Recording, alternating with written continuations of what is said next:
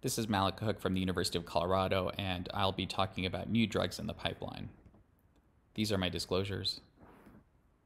Learning objectives include a discussion of new topical medication treatments for glaucoma and how these new options influence current practice patterns. The most common algorithm for treating glaucoma includes a prostaglandin analog as first-line therapy. This is usually followed by a sequence of beta blockers or carbonic anhydrase inhibitors, along with some of the fixed combinations that are available globally and alpha agonists.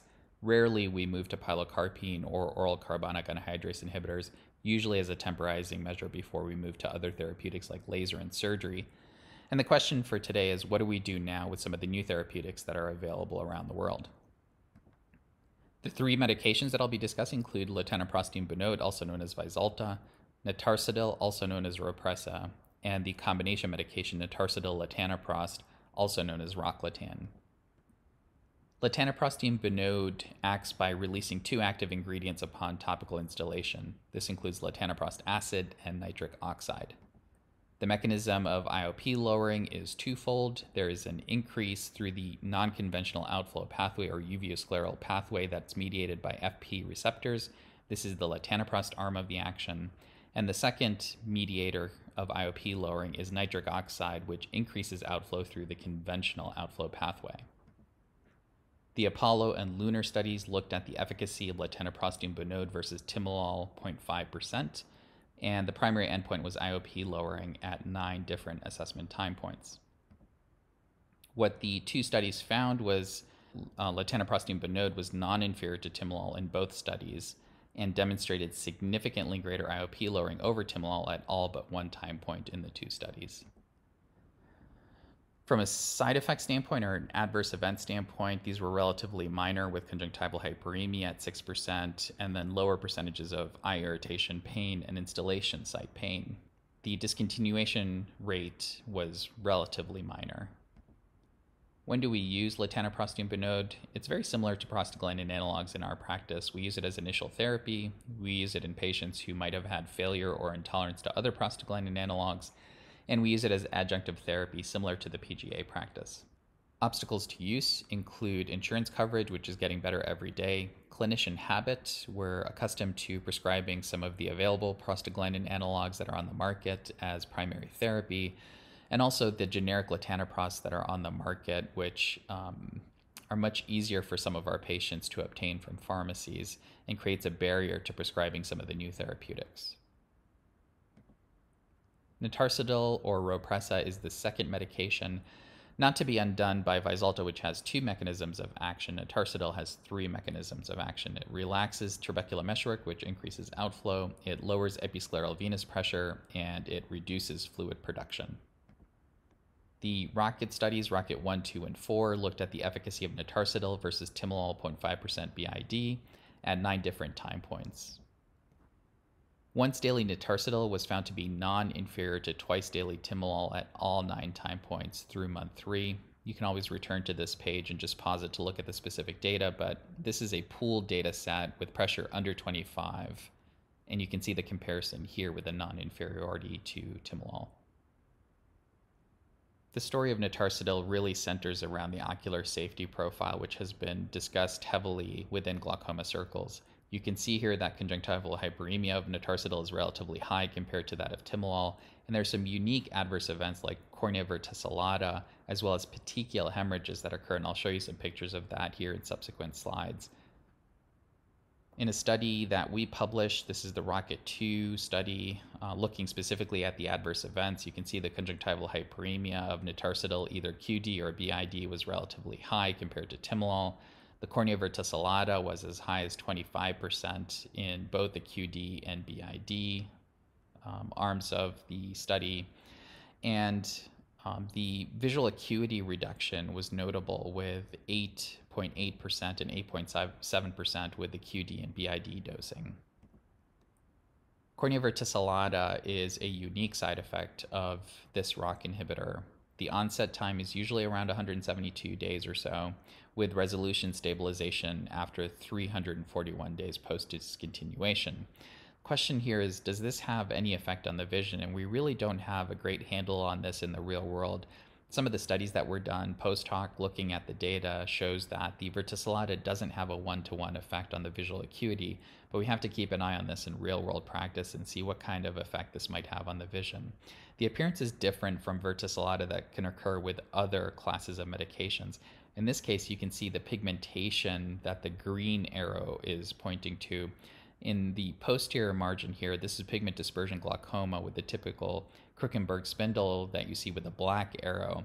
And this is just to give you an idea that the verticillata in the case with Rhopressa or notarsidil is pigmented. It looks different than some of the other verticillatas that we see, again, with other classes of medication. Perilimbal petechia is also a unique adverse event that happens with Rhopressa.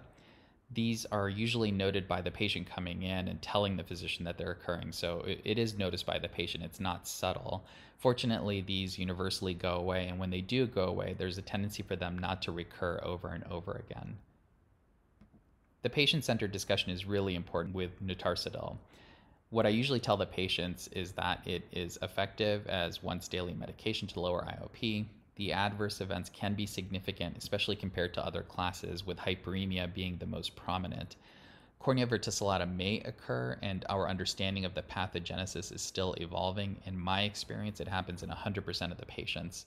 Transient subconjunctival petechial hemorrhages, these are usually perilimbal, do occur, but they tend to go away and tend not to recur. The drop in visual acuity is more prominent compared to beta blockers, and we still don't understand exactly why that is. It doesn't seem to be related one-to-one with the verticillata that occurs. When to use for patients with pretreatment pressure of 25 or as monotherapy in patients who have concerns about the ocular side effects of PGAs, are intolerant to or have inadequate efficacy with PGAs, or need or prefer alternative to beta blockers, alpha agonists, or carbonic anhydrase inhibitors.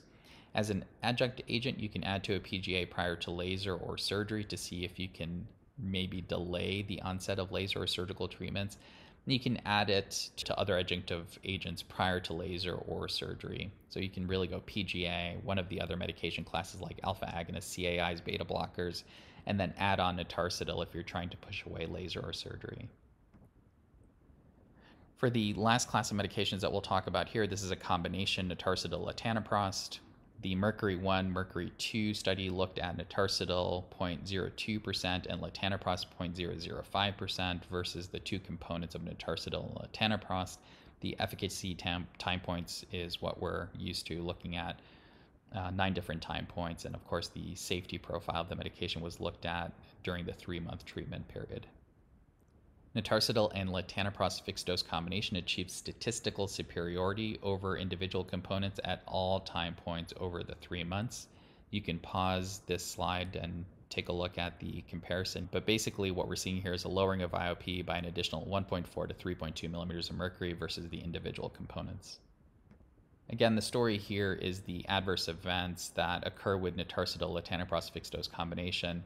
If you go back to the notarsidil slide, you'll see that these are very similar with conjunctival hyperemia, cornea verticillata, conjunctival hemorrhages, again, very similar to what we saw with Rhopressa or notarsidil alone. Patient-centered discussion, I speak about this as a unique combination drop to treat open-angle glaucoma and ocular hypertension. It has the same adverse event profile of Rhopressa, so that discussion is similar to what I talk about for Rhopressa. And this has more IOP lowering compared to generic latanoprost, so there is that added advantage of talking about the superiority from an IOP lowering standpoint, which can help us overcome some of the hesitancy that we have for the ocular side effects that we've discussed over the last couple of classes of medications here. When to use, when you need slightly more IOP lowering versus a PGA alone, in place of adding a second drop to an existing prostaglandin analog, and then prior to laser or surgery, similar to the discussion that we had for Rhopressa or notarsidil standalone. How has my practice changed? Well, I love having more options. It's great to have different classes of medications to use and to give me more mix and match opportunity. Latanoprostine Binode prior to adding a second drop or laser in motivated patients, although coverage is still an issue and this is getting better every day. Rhopressa and Rocklatan are reserved for patients who are highly motivated to avoid surgery or as a temporizing measure prior to surgery. The same coverage issues that come up with any new medication come up with Rhopressa and Rocklatan.